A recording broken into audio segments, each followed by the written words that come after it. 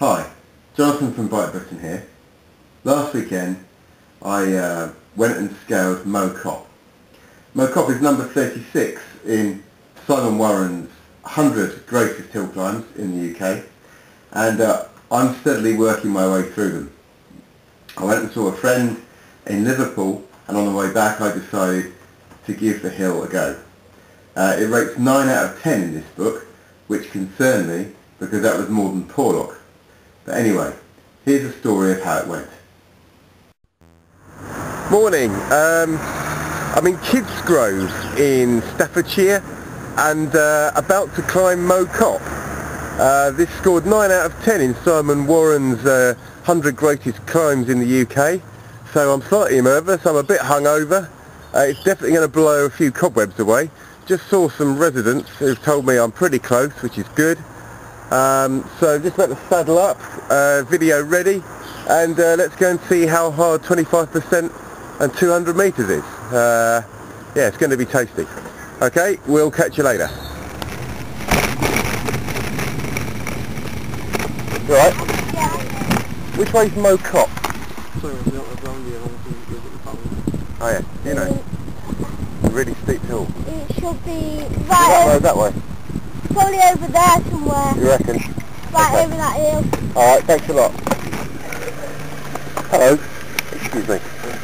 I'm looking for Mow Cop. The big hill. Away from here a bit. Really? Yeah.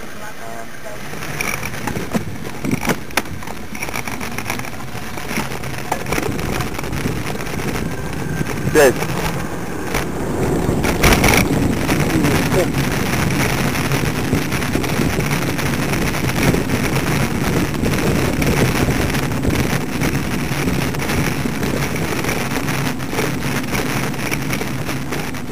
Oh yeah. No, I'm not with them. Oh. I'm looking for the really steep part of the hill. Oh, kill a mile. Yeah. You can either go straight that way up there. Yeah. And it's next left. Is it? Yeah. You have to go Cool. down it to come back up it though. Do you? Because you're up here now. Yeah, I think it hasn't really worked out right, so I've got to go down, am I? Yeah, unless you want to go round. Yeah, I don't know where I'm going, as you can tell. Well, if you went back down to what had actually happened was that I had climbed to Mow Cop around the back route and continued to work my way up to the castle. It wasn't until I stopped and spoke to another couple and asked them where the steep hill was that they told me. And to that end I had to go all the way back down and try and find the railway line. The railway line had been described in Simon's book, but I hadn't been able to locate it. Maybe I should have brought the book with me. Anyway, have a look at how the roads were.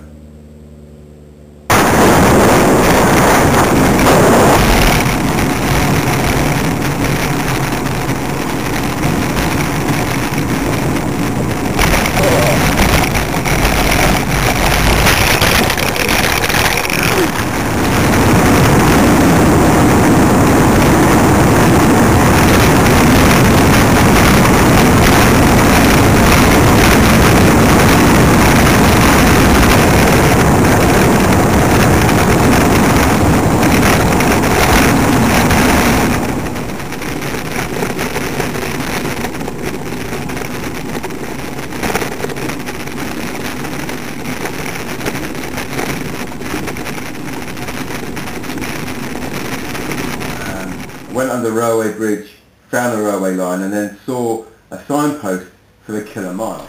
I thought this was with reference to the bike, but it's not. It transpires that Kidsgrove Athletic Club run up this hill every year. The record is something like just over 6 minutes. Absolutely crazy. But it's an annual event, and this year's event is on at the end of April. I traversed the hill and bumped into a load of club cyclists. We had to wait for a while because there was a level crossing, the train went through and so on and so forth, and I was still faffing around. Unfortunately, by this point, the movie video camera decided to stop playing, so I videoed a load of footage that actually wasn't the ascent.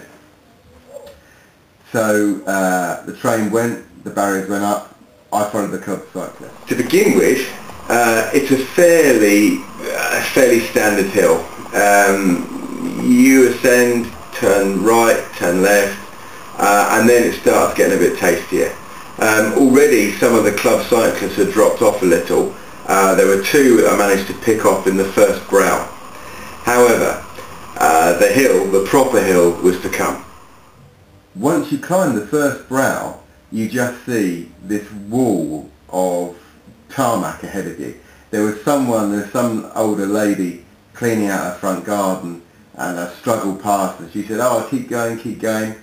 And I'd just overtaken these couple of cyclists, so I wanted to make sure that I put in a reasonable show. The rest of the team were weaving their way up the top, and I could see just from the way that they were wobbling that it was going to be tough. I approached the hill, saw the 25% incline and the pub on the left, and dug in. I was already in the lowest gear. I had nowhere to go. I just had to stand up and grit it out. Simon reckons it's 200 metres at 25%. I have no idea if that's the case. What I do know is if it was any longer, I would not have been able to get up it. It was incredible, lung bursting. Luckily for me, there were some cars I used as markers. So I got to the first marker, got to the second marker, and there was a car parked just on the brow, and that was the final objective. By this time, the legs were screaming, the lungs were screaming. I wasn't feeling great anyway. I'd been on the beers for a weekend, and I was thinking, there's no way I'm going to stop. I got to the final brow, got to it, climbed up it, glanced over my shoulder. I had done it. Okay, I was still going uphill, but compared to the 25% we just scaled, it was not an issue. Got to the top, felt really pleased because it was hard going. I was sweating profusely, and enjoyed the view. Well, I did it. Just climbed Mow Cop. There's a bunch of proper folks behind me. That was really tough. You get to the pub and it really does incline. It's absolutely crazy. But I did it in one hit and also went straight up.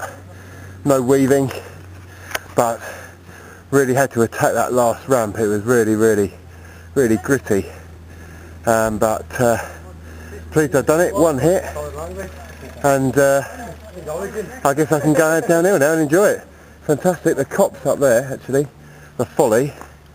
And I'm going to enjoy going back into Kids Cove. Some great views up here, and I think that'll be all for the moment. Had a quick word with the ride club. They were just waiting for their mates to go up the hill. They all looked fairly bright. They're on a 100-mile Sunday morning jaunt. I tell you, go up that hill in the middle of their 100-mile ride is really good going. There is no way I could have done that. I did it relatively fresh. So nevertheless, I was still pleased with it. It was a good effort. Did it from scratch, no stopping. That was what I was bothered about. And then just really just coasted down, enjoyed the route. I still wasn't really sure where I was going, but hey, that didn't matter. The movie video camera still wasn't working, but that didn't matter. I'd done it. It only took me about 5 minutes to get back to the car, maybe a bit longer, but not very long at all. And I guess I chalked that one up for the books. I'll be going to Matlock next month in May, and I shall be attempting 2 climbs from Matlock. Both go from the city centre or town centre, and both score pretty highly again. I think they're 8 and 9 out of 10 respectively. So more to come on Bike Britain's greatest cycling climbs. Cheers.